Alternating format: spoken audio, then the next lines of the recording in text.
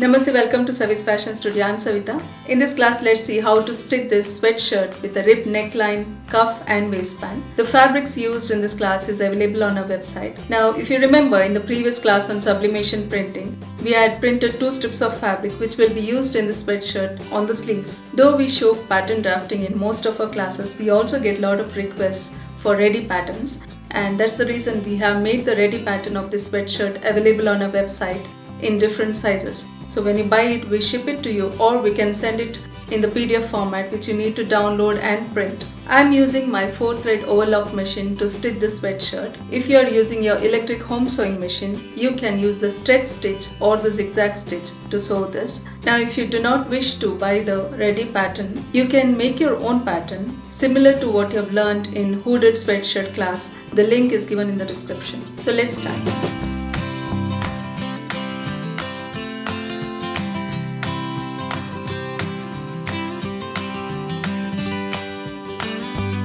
Now if you do not wish to buy the ready pattern, you can draft the pattern for this sweatshirt in the same way as you have learned in our hooded sweatshirt class. The link is given in the description. As this is supposed to be loose, I've added 1.5 inches ease here on chest and hip, and the length has to be reduced by around 2 to 2.5 inches depending on the rib width. So I've reduced around 2.5 inches because we'll be adding the rib. Now the only change I've made here is the neckline, because we'll be adding a 1/2 inch rib neckline. So I've kept the front depth at 4 inches. When we add the 1/2 inch ribbed neckline, the ready front neck depth would be 3.5 inches, and back I've kept the depth at 3/4 inch, and we'll be adding a 1/2 inch ribbed neckline. The sleeve drafting also is shown in the hooded sweatshirt class. Now here in the sweatshirt that I'm making in this video, there is a center piece in the sleeve which is optional, so I'm not showing that. If you want, you can draft that too.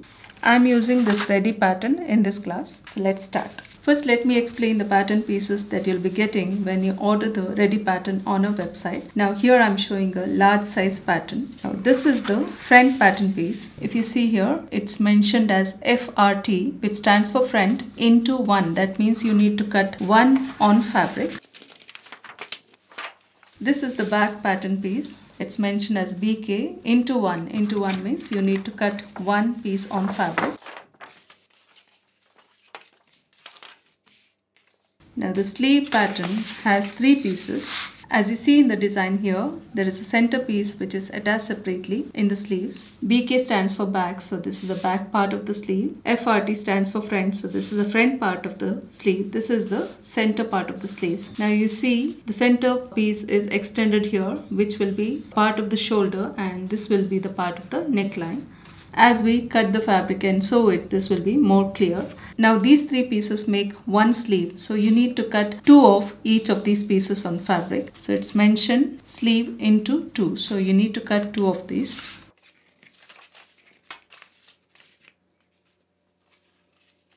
Now this piece is cuff rib, that is the rib for the sleeves. You need to cut 2 of these. Now this is a full pattern. It will be folded in half. This is the fold line.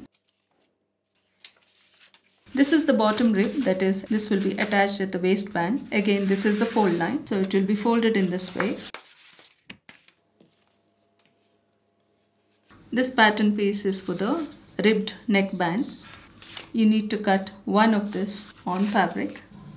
This pattern piece is for the neck tape, which goes at the back of the neckline. So the total number of pattern pieces for this sweatshirt is 9.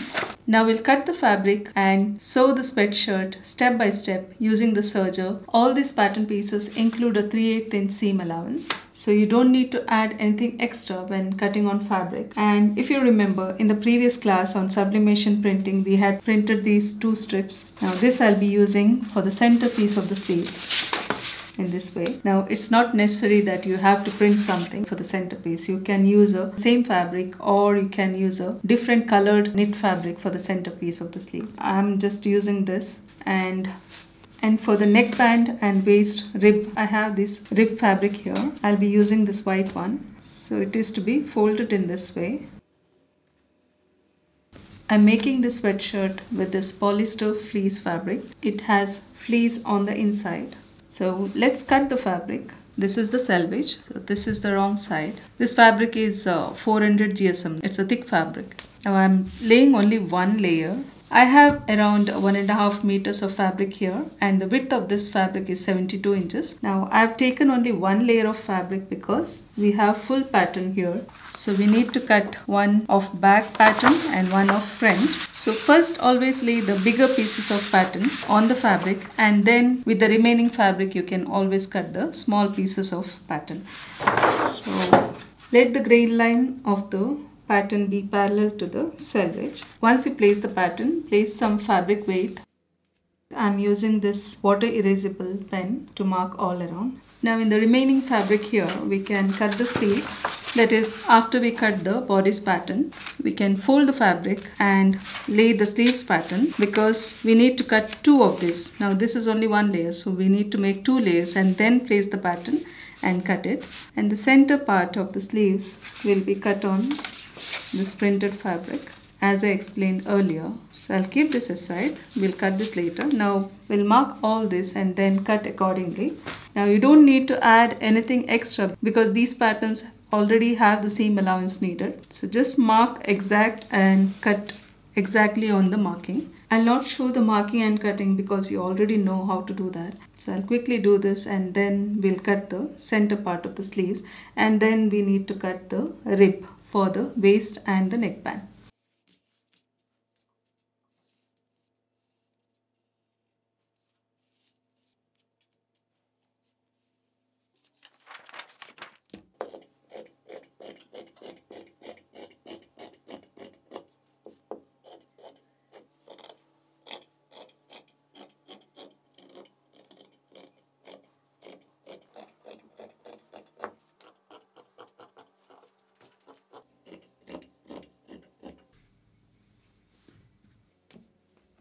I've cut the back and front. Now with the leftover width of the fabric we can cut the sleeve. So I still have so much. Now as we need two layers for the sleeves, I'll fold it in this way.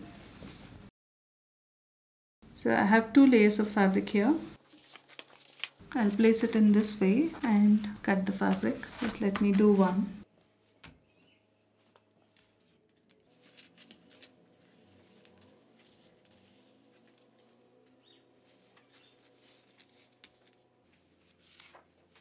As this can be the common line, I'll place the other sleeve on this line and mark.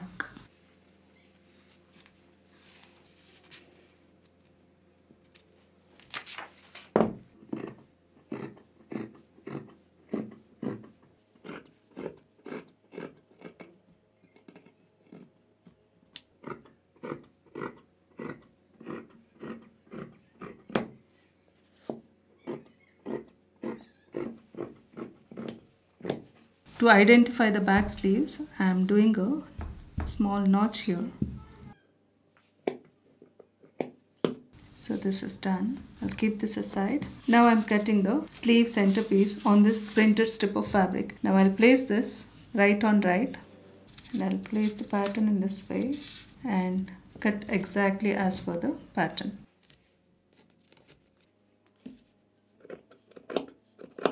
I'll be using this rib for the sweatshirt we are making in this video. Now let's cut the rib, but before that let me just show you how we get the rib in the roll. This is how it is, and when you order on a website, we cut on this cutting mark and send this strip of rib. This is the right side, which feels smooth when you run your finger on this tipping. This is called the tipping. On the wrong side, if you run your finger on the tipping, you can feel it slightly raised, and that is where it has to fold.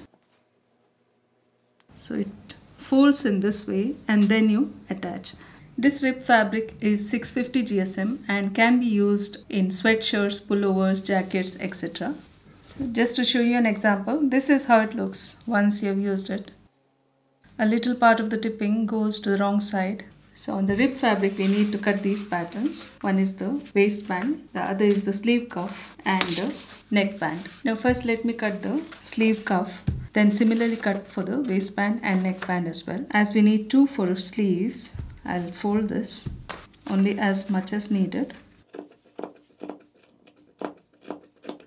I'm folding the pattern at the center line, that is the fold line.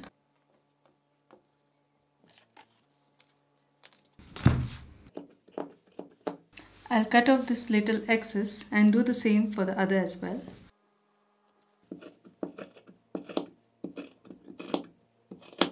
Now similarly cut for the bottom waistband and neckband, and then we'll start sewing. Now let me explain the sewing before we actually go to the sewing machine. This is a little different from what you normally do with the t-shirt. Now this is the right side of the back and this is the wrong side. Now take the back sleeves and we'll attach the back sleeves to the back part. So we can identify the back sleeve because of the slit that we made. Place it right sides facing each other. So this sleeve goes to this side and this sleeve goes to the other side. Now we are doing this because there is a center strip in the sleeve which goes all the way to the shoulder. So we need to attach this first and then similarly attach the front sleeve with the front part, and then we'll be attaching the strip. Now I am using my serger to attach this, and as I serge I'll be trimming off 1/8 of an inch because we have given a 3/8 inch seam allowance. Now if you don't have a serger and if you're doing it on your domestic electric home sewing machine, you can use your zigzag stitch and reduce the width to the minimum and then sew it 3/8 inch in from the edge.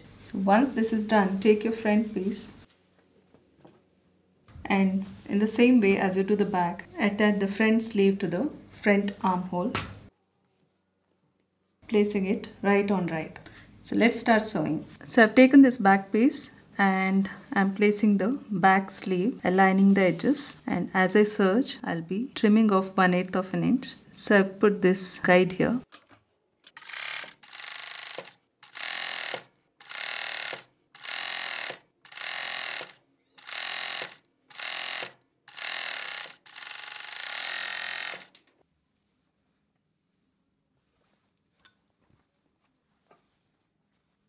Now similarly sew the other side.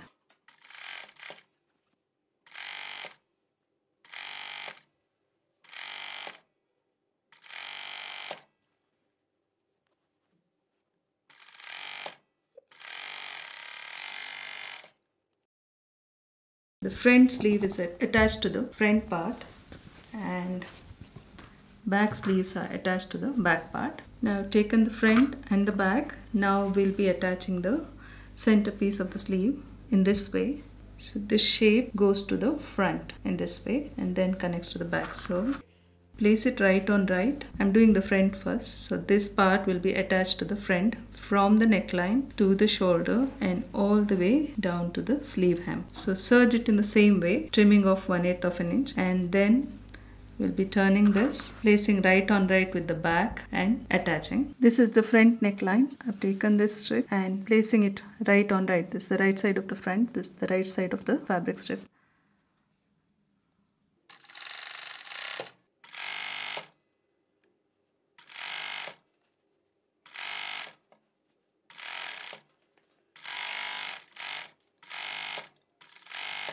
When you have stitched half the way, just check if everything matches. Do not stretch the fabric as you serge.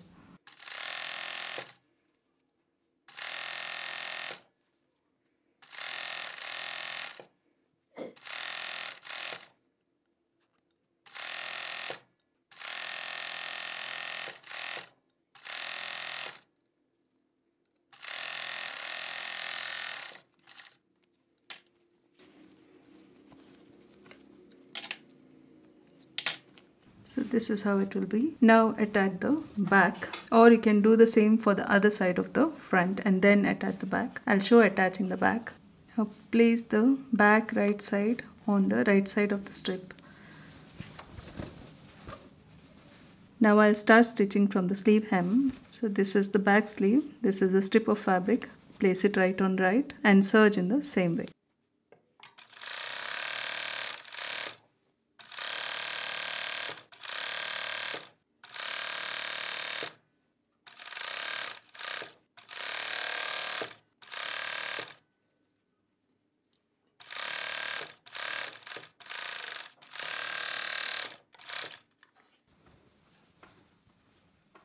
Now this is how it looks. This is the front, this is the back, and then this is the center strip.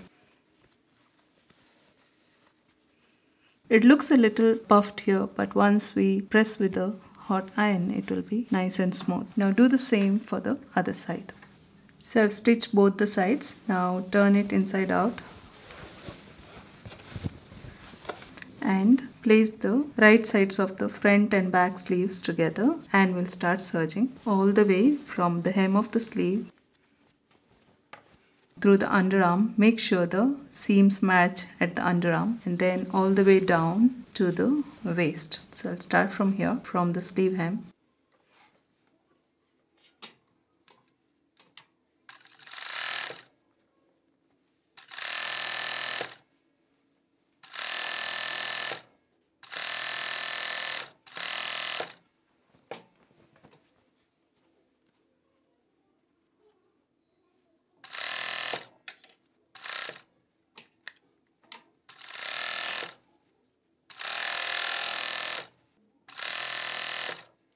If you do not stretch the fabric as you serge, this should match perfectly.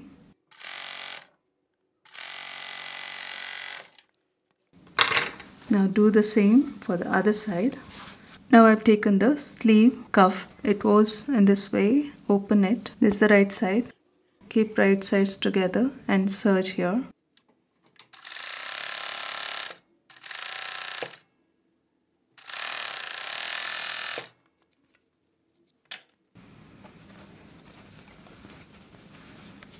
Now fold it.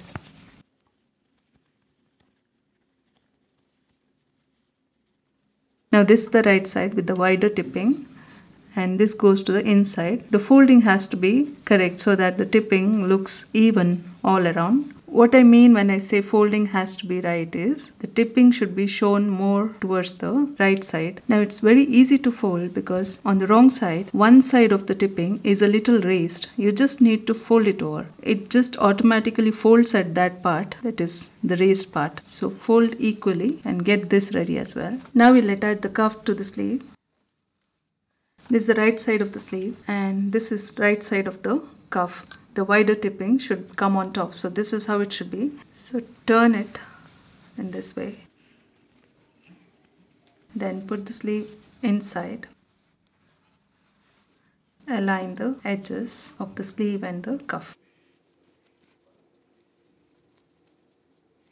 Now the sleeve opening is bigger than the cuff. We need to stretch the cuff and stitch it to the sleeve. So start at one place and as you stitch, stretch the cuff and attach to the sleeve. Now stretch to rib and align with the sleeve and then stitch.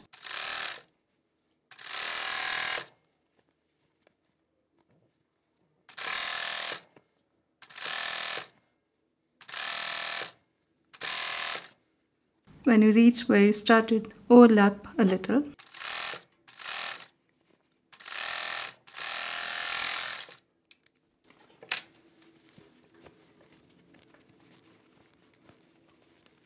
So this is done. Do the same for the other side.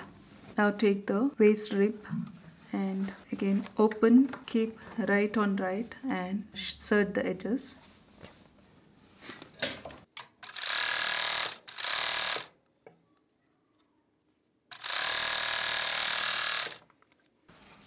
Now turn to the right side, fold in half. Now take the waist of the sweatshirt. This is the right side, this is the wrong side. Take the rib. This is the part which goes inside with the thinner tipping. This should come to the right side. So put it in this way. That is, we are aligning the edges of the rib with the waist of the sweatshirt. Let the joint of the rib be aligned to the side seam. Now the rib is cut a little smaller than the waist of the sweatshirt. So again here also we need to stretch the rib very slightly and then stitch.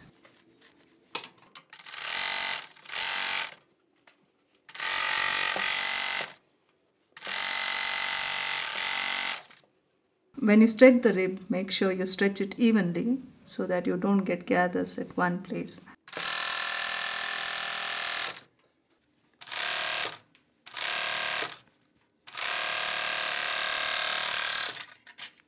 So this is done. Now let's finish the neckline. This is the neckband. Again, place it right on right and serge the short ends.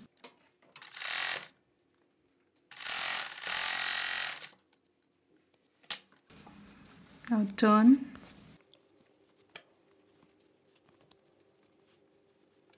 Now we are doing the neckband, similar to what we did in the cuff and waistband. Turn it in this way so that the tipping is to the outside. And this is the right side of the neckline. Put the neckline inside the neckband. Again, the neckband is smaller than the neckline. We need to stretch as we stitch. Now the seam of the rib, let it go a little towards the back. So this is the back shoulder seam. I'm placing it around 1 inch to the back. Now start, and then as we did earlier, stretch the rib and sew it all around.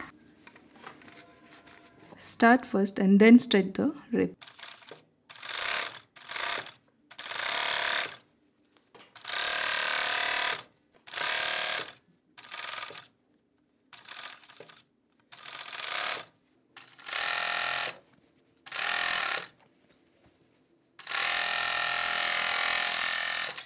The neckline is done. Now we have finished the whole sweatshirt using the serger, but only for attaching the neck tape we'll need to use a sewing machine. This is attached to stabilize the neckline because as you wear it you'll be stretching the neckline, so this will keep that in shape, and also it looks nice because this conceals the seam and also it conceals the raw edges of the brand label. Now we'll be sewing this neck tape only at the back neckline from one seam to other. This has a little stretch and it's mainly used for knit fabrics. I'm taking only the seam of the back neckline and attaching the tape in this way that is close to the stitch here.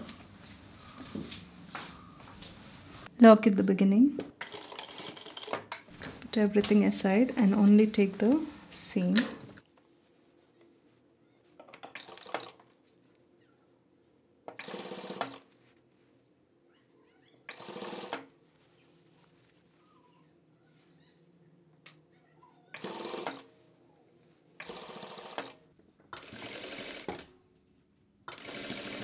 I'll stitch it to the next shoulder seam and then cut off the excess. Now turn it in this way and we'll sew the other edge down and also insert the label. For that you need to find the center of the back neckline. Just fold it and find the center. Do a small marking if needed. This is our brand label for ready-made apparels. So find the center of the label as well and place it.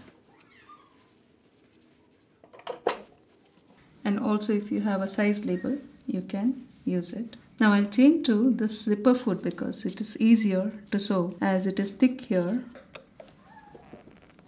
Lock at the beginning. Keep this nice and flat and then stitch.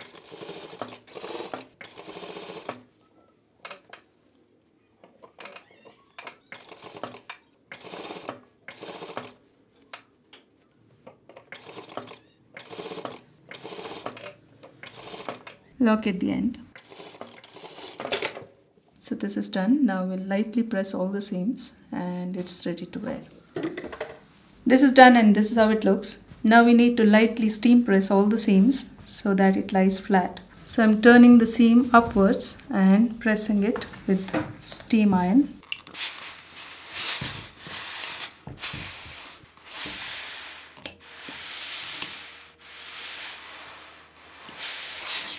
So you see the difference once you press it. Similarly, do here.